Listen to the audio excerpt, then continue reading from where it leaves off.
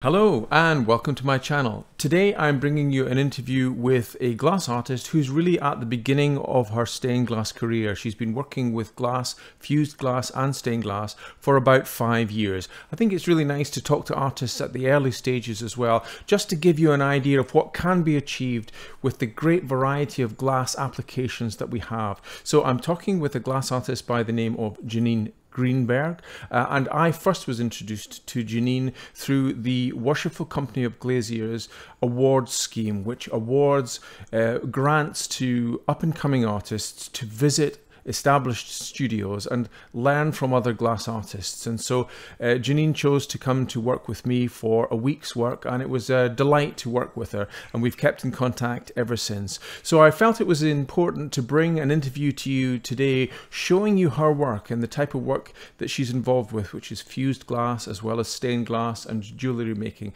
It's really different to the maybe larger scale artists who do shopping centres or museums and airport terminals.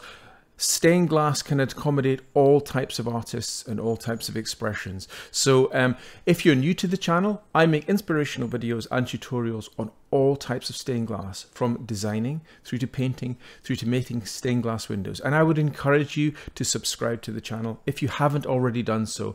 I produce content on a very regular basis, and I'm interested in developing a community of artists and creatives who have an interest and passion for glass. So please hit that subscribe button and join our community. I will also leave links in the description below to Janine's artwork, so please check that out. And I will leave links in the description to the Worshipful Company of Glaziers, who provide grants and bursaries for up-and-coming artists. They are a great organisation helping and supporting the craft of stained glass, and I thoroughly encourage you to check them out. I'm a liveryman with the company. I'm also a past judge for the Stevens competition, and it is something that I'm keen to promote to the widest possible audience, so please check them out. Please leave comments and suggestions for future artists whom you'd like me to interview. So without any further ado, sit back, relax and enjoy.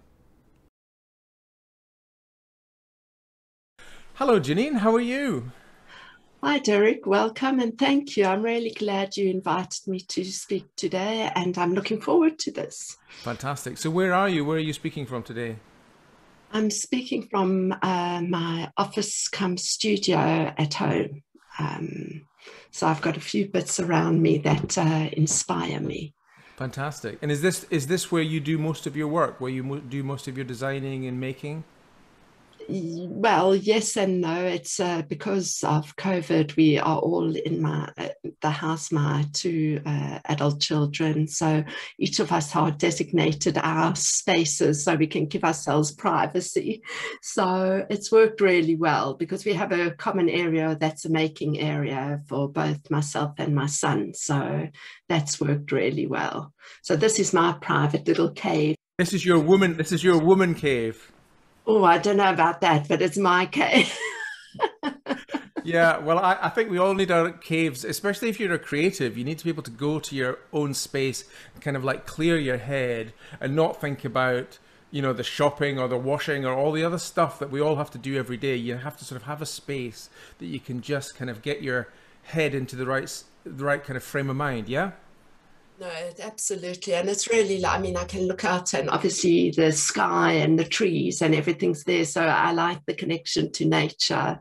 So let's start at the beginning. How did you get involved in your creative journey? I know you do a lot of creative work besides glass, and we'll touch on those as we go through our conversation. But how did you begin your journey?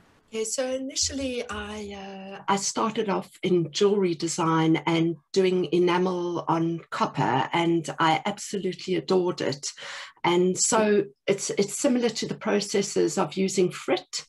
So that inspired me, and I had a tiny kiln and started making my pieces. I loved making panels, so I then started making bigger panels, and because I had a small kiln, I had to come up with a method of doing that. And so I started making my little panels looking like stained glass panels, where it was like a puzzle, all the pieces fitted together. And that really, I started really looking at that, and I thought, okay, I'm going to try what happens if I start working bigger. And I can work bigger in metal, but it really interested me in what the glass does and the melting and the layering when you put different colors on the copper or on one layer of glass on the other. So I initially started doing evening classes at Kensington and Chelsea College. And that just, I was there for a year and a half to 2 years, and I decided I want to take it further. So I did in 2017, did a BTEC in level 3 in glass and fusing. But my skills in glass painting on the enamel were always, you know, they are transportable and can be used on glass. So it was just extending that and taking it further.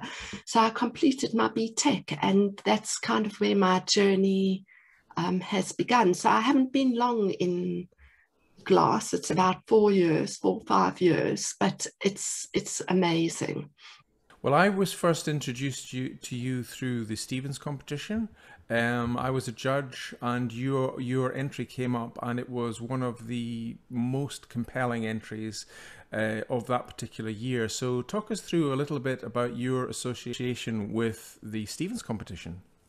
That brief that year was to design the windows at the RAC for the men's toilet. So that that kind of got me going and kind of irked me a little bit as well, because I thought no one's ever going to see those other than men, and few men who go to that toilet in the whole building. So I was intrigued and slightly irked, but that actually got me inspired to actually create something, and I did that, and I really enjoyed that.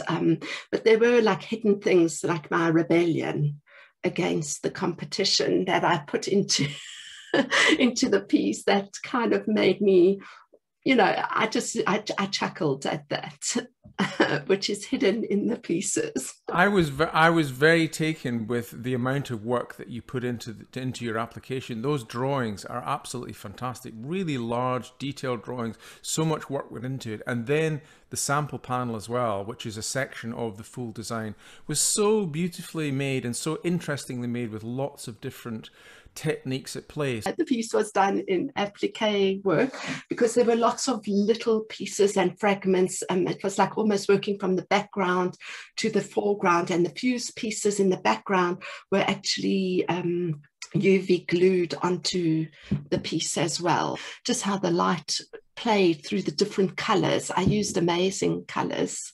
I love using color in my work, so that was quite important. Fabulous. Well, it was, I mean, technically it was a tour de force. It's always amazing as a judge, you kind of look at the entries, and technically they're often absolutely brilliant, and they're from students and people at the beginning of their career who are just starting out, and already they're mastering techniques which are really quite advanced. So your piece was certainly a very advanced piece, and it was celebrated rightly as a consequence. So as well as doing fusing work and doing architectural work, I know you do a lot of other work, a lot of creative output in other areas. So can you tell us a little bit about the other types of creative work that you do? I have seen over the years how having a creative practice has enhanced someone's life, has helped them through many difficulties, and that really interests me in terms of my creative practice. I always am dabbling in something creative. Through lockdown, I made salt dough jewellery, which I'm busy putting all the pieces together. I have also worked on, because I have a painting practice myself, I illustrated, and this is a project that's going to extend through different medium, through the glass, through jewellery. I have illustrated The Little Mermaid. Now, storytelling also plays an important part in my work, and I'm not looking at The Little Mermaid in terms of Disney, but looking at the original story and also the intention behind fairy tales. So it's pretty exciting. I'm looking forward to exploring it more and just, you know, continuing that practice.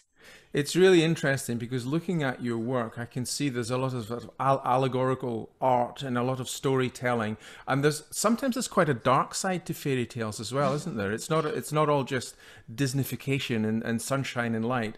Well, that's what appeals to me. So talk us through a little bit about some of the things about fairy tales which appeal to you that may not be immediately apparent to people who, when they think of the term fairy tales. So when one's thinking of fairy tales, there's often a deeper story to it and a moral story. And sometimes, okay, that can be questionable, but they're in a sense looking at issues that people wouldn't talk about, like sexuality or how you treat people or choices that you make in your life. And it's put in a way that seems, you know, very sweet and sometimes not so sweet. There's often death, but often when we go through personal transformation, there is a death and a loss of something to get to the next point, and coming through that to another side. And fairy tales illustrate this sometimes in a very literal way, but if you start looking through it, there's a loss of something, or the underdog, or the person that you're not really looking at, or who seems the fool turns out to be the hero in the end. For the audience, it would be really interesting to hear your perhaps 3 personal favorites, maybe projects that you've carried out in the last 5 years, which you feel broke new ground for you, or expressed in a more complete way, or in a satisfactory way, what you felt that you wanted to say about allegorical storytelling. What projects do you find are most pleasing for you? With my fusing, I did a series of bowls, and I still make fuse bowls. There is an interest in that for me as a container. So that can contain dreams. I have a fascination with nature and water. Water, that's my happy place, going to the sea. So I did a series on bowls, and I had gone on a pilgrimage across northern Spain. And in all the churches, obviously you have where they do confirmations, where they do baptisms, and these containers and bowls were really, really interesting. There is my stained glass panels that I have made, which are objects that can go on tables where the light is contained and in a sense transportable.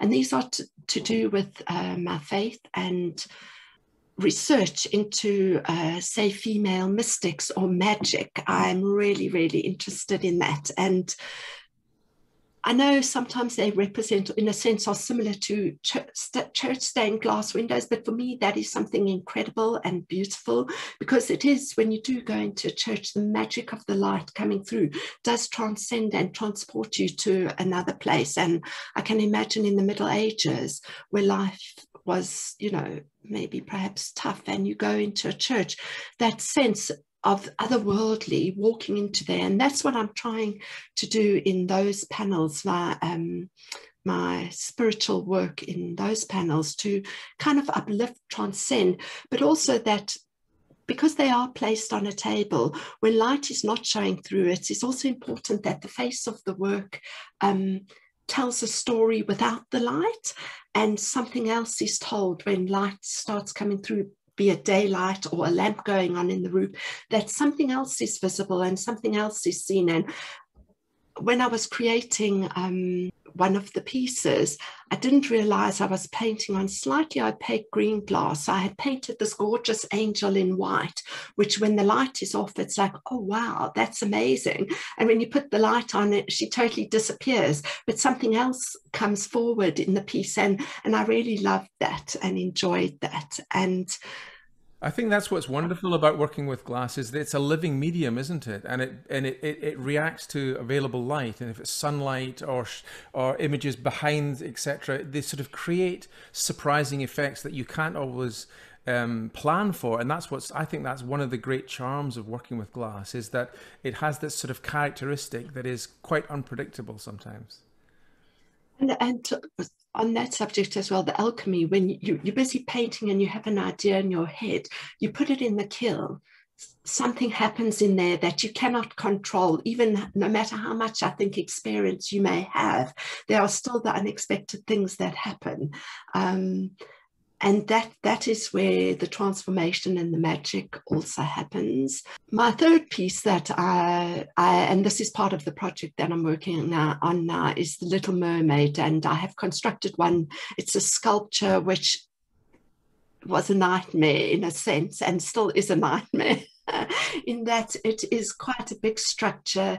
It's made of sheets, small sheets, but they UV glue together. So there is this fragility about the whole piece. But the idea of it being transparent, that you can move around the piece, that it looks like a building, which harks back to my architectural training. I'm really loving kind of what it is saying and where it's going.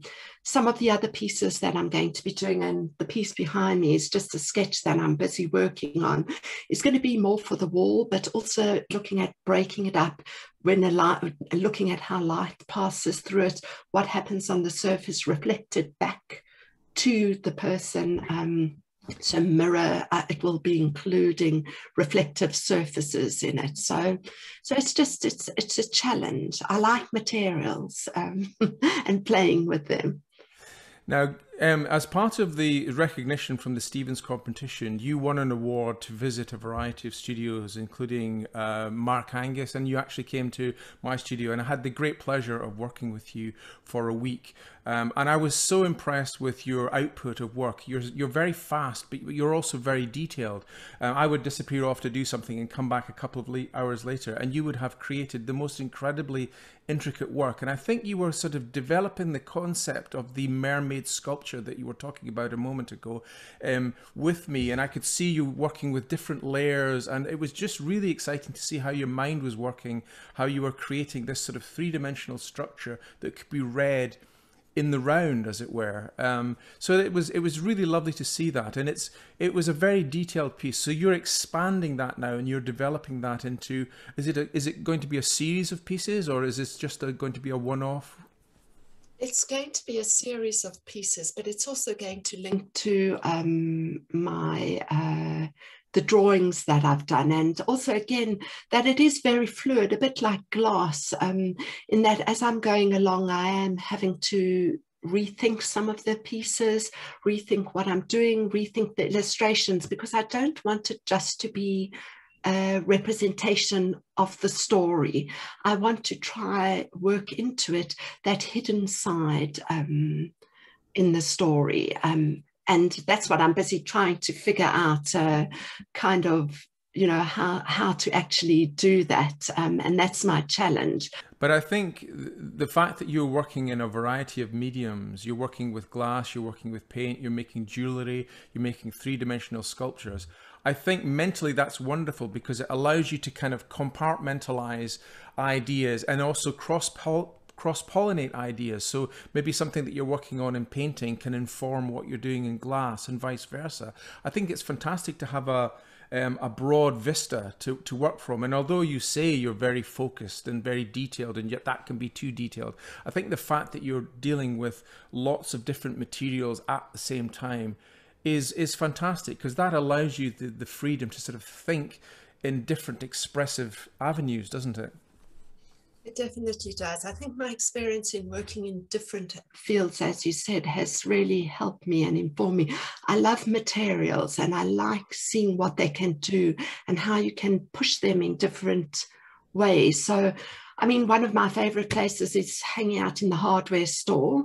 B&Q is one of my favorite places, because tiles can be used in crazy ways, not just for the floor, or copper piping. It's what you can do with copper piping, it's amazing. Or mirrors, or I am also going to do some possibly online exhibitions as well. And it's really, I'm finding my way, because in a sense that I have done a lot of things, I am still at the beginning, I feel, in a sense, of my glass career. It has not been going that long, but I'm really excited about it. And my teaching, that is something, and possibly obviously looking at the pandemic, ending in that, to kind of also set up some classes for glass painting. But that is, again, down the line and in the future, but I'm hoping to get there. Oh, I'm sure you will. With your ingenuity and energy and curiosity, I have no doubt you're going to get there. Janine, it's been absolutely fantastic spending time talking with you and reconnecting. We have stayed friends since we first met, and I'm really interested to see your career and to see what you're going to produce next. So I'm going to leave links in the comments below to your work and how people can see your work. And Janine, thank you so much for spending time with me today. Thanks, Derek. Thank you.